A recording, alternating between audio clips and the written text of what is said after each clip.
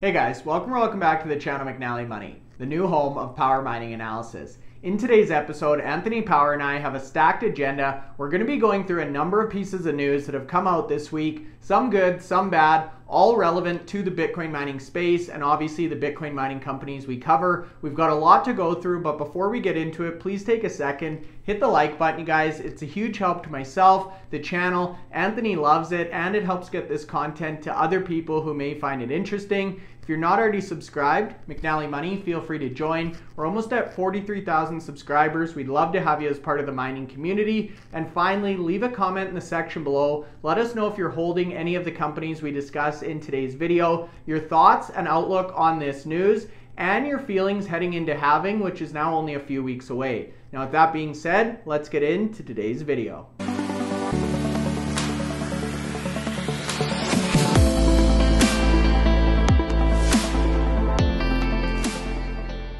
Okay guys, so that's right. Today's video, we're hot off the heels of yesterday's impressive TeraWulf interview. A ton of comments. We're receiving a lot of really interested investors and passionate Wolfpack members that were a big fan of that video. So if you haven't watched that, check it out, you guys. In addition to that, Anthony, we also have Bitdeer and Hut 8 coming on tomorrow. Hut 8's talking about earnings. So if you guys have any questions about those, leave them in the comment section of this video. We'll make sure we address those in tomorrow's discussion. Bitdeer, we're going to try and publish tomorrow. Hut 8, we're going to try and publish on Friday. Anthony, a lot of action in the space this week. How are you feeling? Yeah, a lot of good news updates coming out. A lot of good podcasts we've been doing. Yesterday's was an impressive podcast from Paul. Yeah, we've got a busy week ahead of us. So yeah, it's busy at the moment. It certainly is. So we'll get right into it. We've got 4, maybe 5 companies we'll talk about today, depending how we're feeling. The first one is our good friends at Bit Digital. BTBT is the ticker on this one. Anthony just came out with some big news in relation to Bit Digital. This is a company we've followed quite closely on the channel. We've had the CEO on a number of times over the last couple of weeks. What's your take on the announcement today, expanding their AI business and getting closer to that $100 million revenue contract annually that we've been hearing Sam talk about? Yeah, we had Sam on the podcast last week, and he articulated, you know, the 50 million annualized revenue was going to be increased to 100 million. We didn't know the timeline for that. I mean, we envisaged by the end of this year, but it looks like it's happening sooner than we think. So, you know, they've gone out and announced yesterday that they're expanding their existing agreement with their current customer, and they're going to be getting an extra 2,048 GPUs, which will take their total to 4,096 GPUs, and basically doubling their current capacity, doubling their revenues.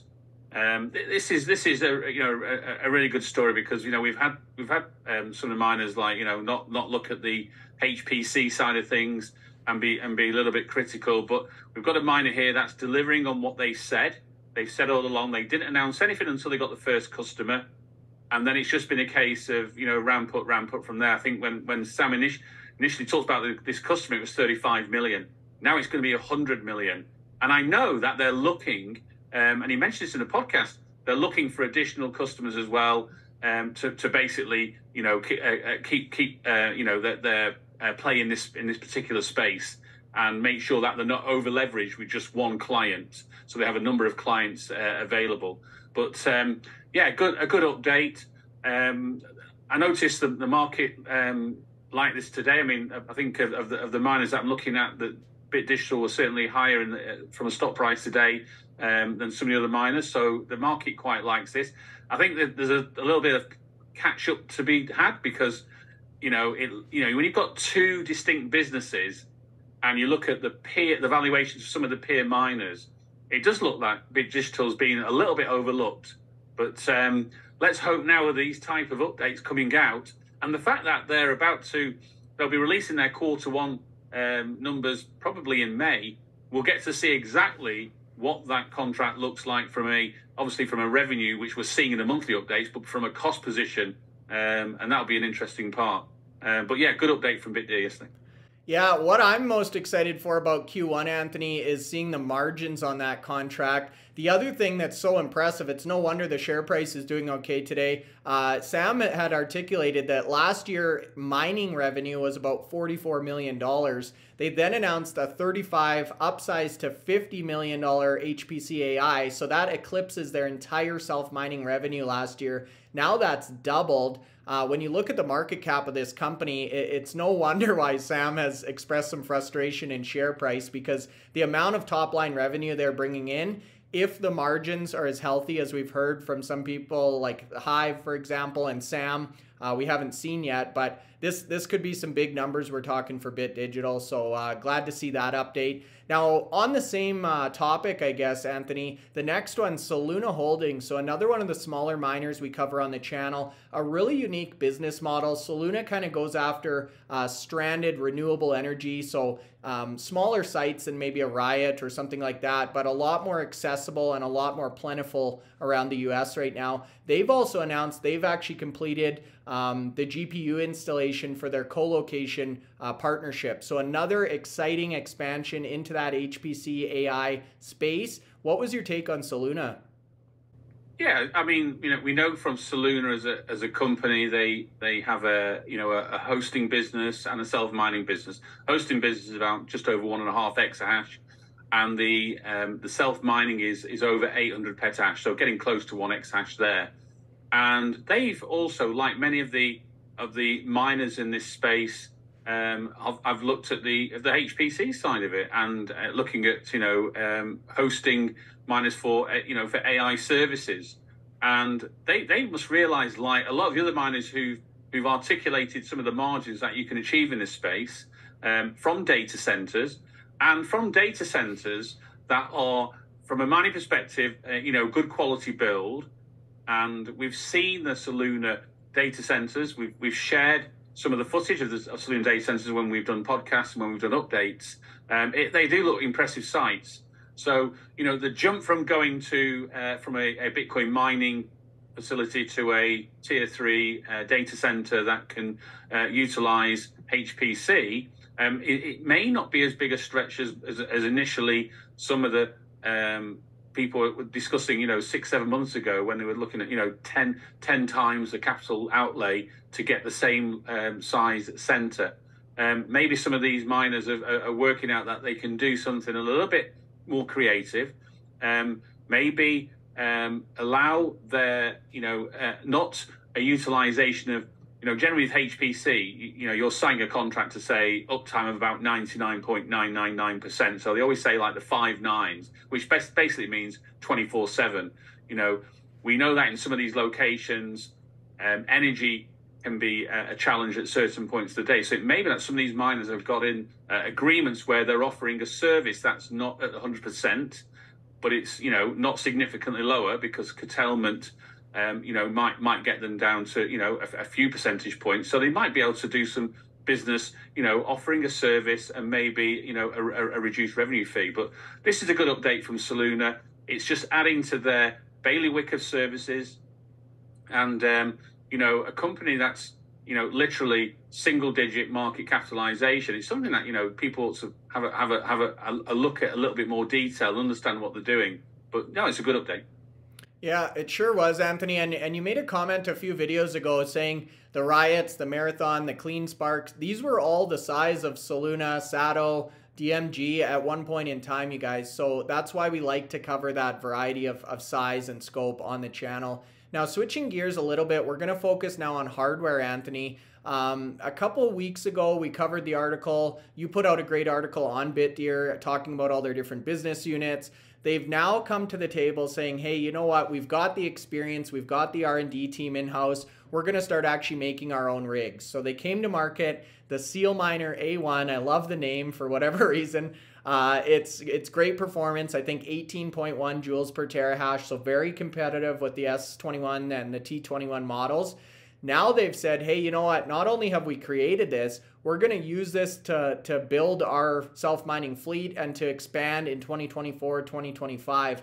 Now, what's exciting about this, Anthony, You mentioned the chip cost makes up the majority of these rigs. So they're obviously going to be a financial benefit for the remaining 20% to develop and manufacture these in-house. But as I started thinking about that, there's a lot of benefits on supply chain, on timing, on repairs. By creating this completely vertically integrated self-mining ecosystem, there's really no element of chance or luck or confusion that could happen, as we're starting to see from some of these asset light models, right? So curious to get your thoughts here. You, I would say, predicted this, Anthony. You were very fast out of the gate to say, hey, this is going to be a groundbreaking change for Bitdeer. I wasn't sure if they were going to be able to scale this and get this many units operational with that type of performance. But lo and behold, the resident analyst was right, Anthony. So walk us through this one. Yeah, I mean, we have mentioned Bitdeer, quite a few times in the last few months with regards to their updates. And actually, we did an article recently on them, expressing all their sort of like businesses, because they're not just self-miner. Self-mining probably represents just over 40% of the business. They've got a big hosting business. They've got a cloud hash rate business. They're looking at HPC like a lot of the other miners. And then they came out with this announcement a few weeks ago about going into the manufacturing elements of Bitcoin mining and producing their own mines. And this won't come as a total surprise to somebody that know the background of Bitdeer. I mean, Bitdeer themselves were formed from Bitmain a few years ago. And so, you've got the co-founder of Bitmain is now the CEO of Bitdeer. I don't think there's any other mining companies out there that have a team of 50 R&D employees in the business. So, those staff have obviously been doing a lot of things around the cloud hash rate, around looking at how to develop these miners. And they came out with some results, just over a week ago, where they tested some of the chips that they'd received from TSMC, who they've got a good relationship with.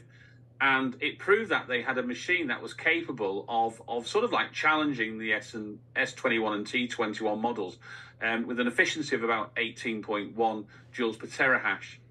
Now, they've announced they're going to be able to produce about well over 4 exahash of machines, 4.8 exahash of machines this year. And what that will enable them to do, it'll enable them to grow the hash rate that they have at the moment, which is about 8.4 in self-proprietary hash rate, expand that by about 3.4. That'll take them to 11.8 exahash by the end of the year. And they're also going to replace 1.4 of current older miners that they have in place. So looking to replace more efficient miners and increase the hash rate to 11.8. But it doesn't really stop there. They've got further expansions anticipated through 2025, because a lot of the miners now, they're not just talking 2024. A lot of them have given their targets for 2025, and we've talked, about the Riot Platforms and, the likes of CleanSpark, the likes of Marathon Digital, the likes of Iris Energy, growing significantly this year, but also carrying on that growth into 2025. Well, Bitdeer have announced, yesterday that they're looking to, maybe potentially add another 30 to 40 exahash. Again, replacing some of the older rigs with newer models. And, that gives them a potential growth to 46 exahash by the end of 2025.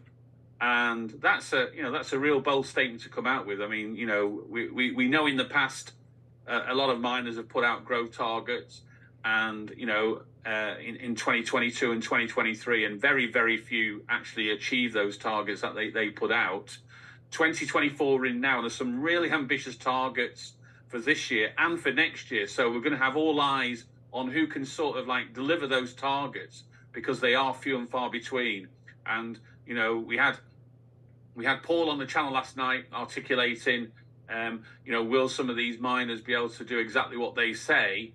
Well, you come out with a statement, you're going to have to stand up to the statement. But up to now, they've done exactly what they've said. They believe that the 80% of building these machines is the chip cost itself. And so if they can do that in-house, it's going to save them a lot of money. If the Bitcoin price rises now, and we're already seeing that the increase in prices for these other efficient miners on the market. So you've got the micro BT and you've got the Bitmain models. Then prices are creeping up now because the Bitcoin price is creeping up. So Bitdeer have gone out there and decided to do their own, and it looks like it's got some real potential. These are really big numbers, and who knows, these machines could become available for other miners to consider buying as well, which brings in another revenue stream for the company. So not only are they saving costs by building their own, there's an opportunity to bring in machines that can then compete, certainly from an efficiency perspective. Bear in mind, this was their first generation model, 18.1 joules per terahash. What's the second generation model going to look like? We'll wait and see, but I'm assuming it's going to be better than 18.1. But we'll wait for the Bitdeer to come out. But yeah, another great update.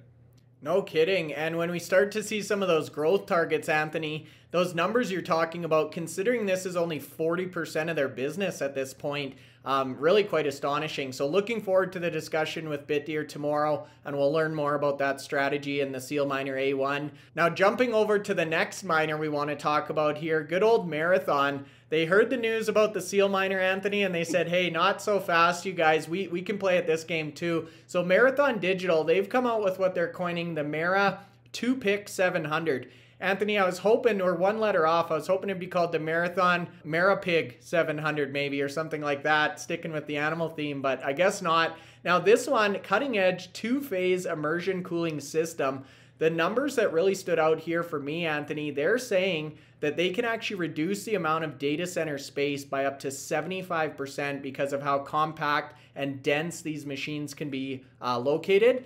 And that also means 60% lower cooling costs, plus a number of other benefits that they feel can actually be used not only in the Bitcoin mining industry, but in a number of other high performance computing situations. So let's walk through this news. I did not see this one coming by any means, Anthony, but it looks like Bitdeer might have a little bit more competition than they thought. Well, there was a, Marathon have got a significant interest in a company called Auradine, but I don't believe these machines are from Auradine. I believe there's a company called Kindra who are producing these machines on behalf of Marathon. So that's I think it's a Chinese company producing these machines. So as I say, it's not just the three big companies trying to do this now. It's not just the Bitmains, the Micro BT, the Canards. You've got the likes of Auradine, Kindra, you've got, Bitdeer, and you've got other potential new entrants to the market. And so, that'll be interesting to see by the end of the year. We've discussed this on a previous podcast. Is there a large barrier to entry for these companies coming into this space? And if Bitdeer can do what they said they can do, it appears it's not as big as thought. And having more entrants to the market might give an opportunity to keep the prices competitive, even when the Bitcoin price rises. Because obviously the miners won't be operating in a sort of like a cartel environment where they try and inflate prices to keep everyone happy. But, more competition is good for everybody, good for all miners. And so we don't know too much about the efficiency. We know that, like you've articulated, it can reduce the size of the space required for the amount of hash rate that you're going to be achieving, and also the fact they can operate in extreme temperatures. Although I don't know where Marathon have got any sites that are at -20. I don't know if they're going down to the Antarctic Circle or something like that, but we'll probably find out with another update with Fred on the South Pole or something maybe, and we got there first. But it's certainly an opportunity for them. Fred's talked about immersion cooling, a lot in the last sort of 18 months, and that the company was moving to that technology because you can effectively, you can do two things. You can run your machines with a lot less power and still get the same benefit, or you can overclock your machines and ramp up. And this, this update sort of looks at, how they can maybe get more from their machines. And so he was articulating, if he can get sort of like 30-40% more hash rate, more Bitcoin, that benefit will be far greater than the additional energy cost to achieve that extra. Because if you're going to ramp the machines up, it does take more power to do that. So the immersion cooling is obviously, it's a technology used to dissipate the heat from these miners, because these miners do get really, really hot. And if you're in environments where the weather's hot, so they've got, immersion cooling technology at their sites in Abu Dhabi, and they're going to start probably utilizing more of this in their sites in Texas, where the temperatures get to sort of like 45, 50 in the heat of the summer. So this is just, it wasn't totally expected. Maybe we thought it might be Auradine who've done some real developments in producing Bitcoin miners, and are probably at the moment going out there testing them. And all these companies that produce these miners do send machines to competitors, competitive companies to test them. End of the day, if you're going to sell machines, you want to send out machines for testing purposes. So it's going to be interesting times, because in 2021, when the Bitcoin price rallied to 69,000, some of these companies were paying $80 a terahash for hash rate.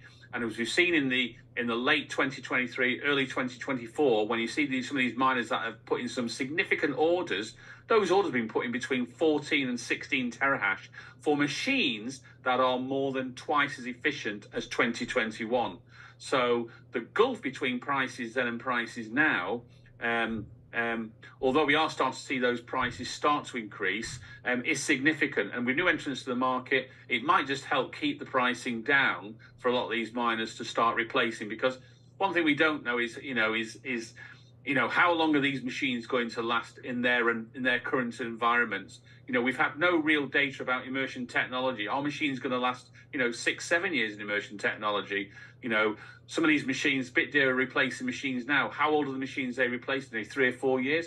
Are you replacing your fleet after 3 or 4 years? What does it cost to replace your fleet? These are all good questions that probably shareholders want to know the answers to. But if you can have a mining machine that lasts longer with an efficiency rate that still enables you to mine and produce a profit, and immersion cooling is that technology, then you're going to see the likes of Marathon.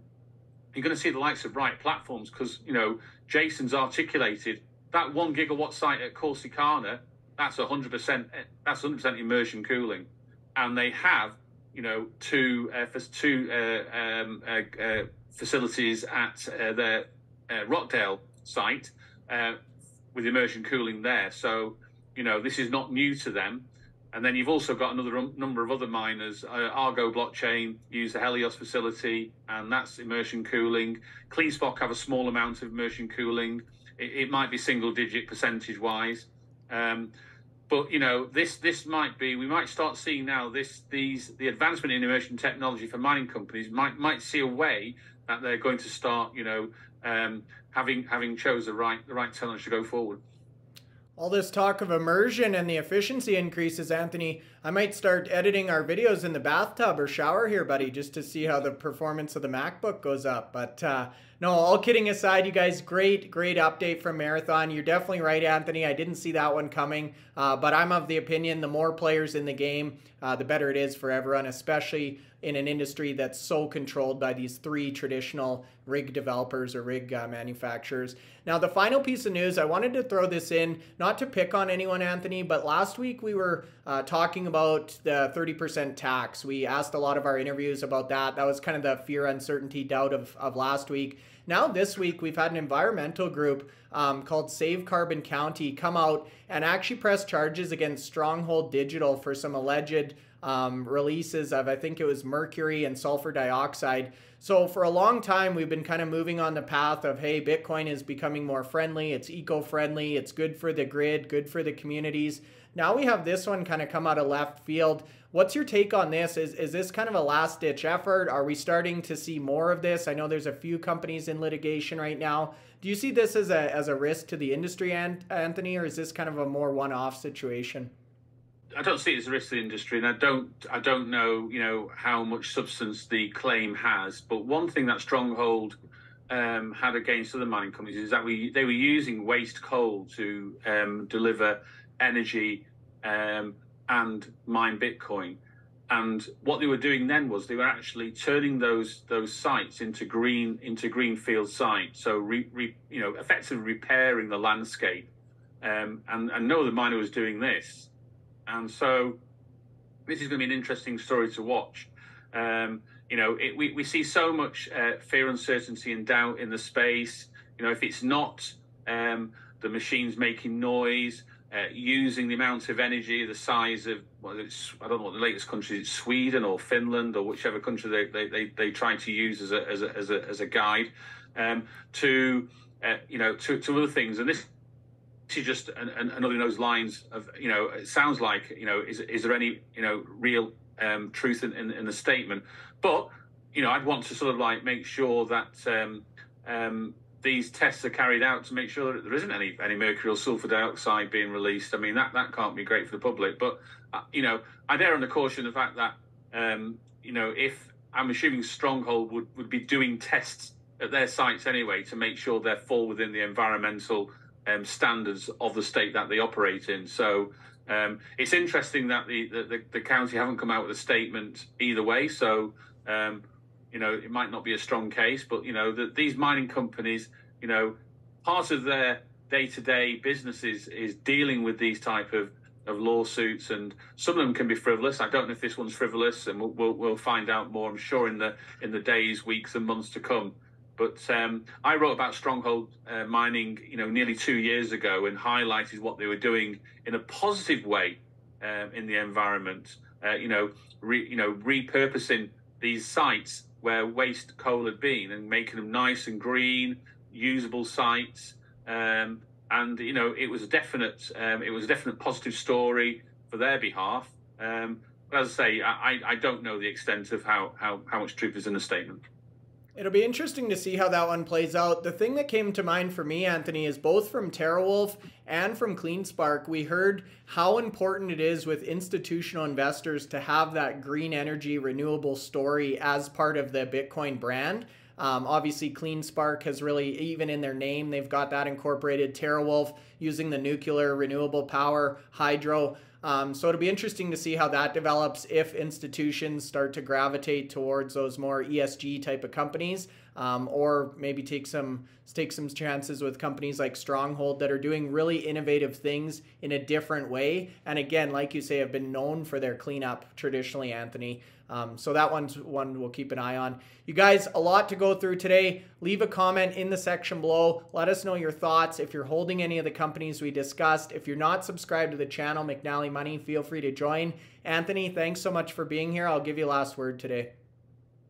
Yeah, so last word today is we have two companies coming on the rest of this week. We've got Bitdeer and we've got HUD8 coming on the show.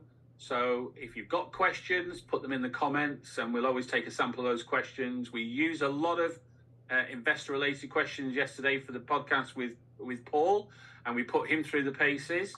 And we equally want to do the same again with the two companies this week. But I'm looking forward to. So it's a great week for podcasts this week, and I'm just wondering if what we've got for the week following, because we've had some fantastic podcasts over the last couple of weeks now. We've had Ben Gagnon. We've had Jason Les come on, and we've had, Sam Tabar come on. We've had a whole range, and then we've Paul last night as well.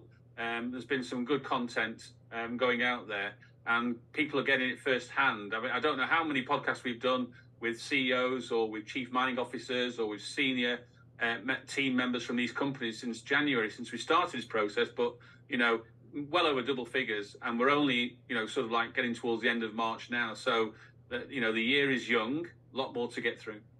I think we did about 15 in Q1, and that's a great point. If you guys go into the playlists, you can see Power Mining interviews. Those will have all the interviews in there. The other Easter egg, since it's close to Easter here and we're close to the end of the video, Anthony, I wanted to drop, we are reaching out to Bitfarms, you guys. We are aware of the CEO transition news. We want to get an update on that. Obviously, there's a lot going on internally, but our commitment is to get you guys an interview and get an understanding of what's going on there, whether it's with Ben, the new CEO, whatever the case is, but we've definitely heard those comments as well. Guys, thanks so much for watching. Appreciate the time. Anthony, we'll see you tomorrow.